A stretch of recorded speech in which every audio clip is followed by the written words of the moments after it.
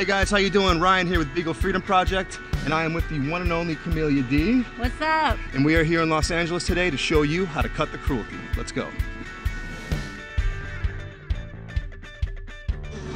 Pick at random? Pick at random, hair care product. I'm not going to say whether or not I use this, but... Companies are legally obligated to disclose whether or not they test their products on animals, and that's where Cruelty Cutter comes in.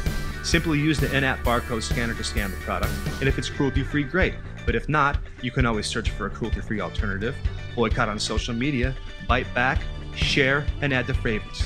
Use the power of your dollar to impact positive change.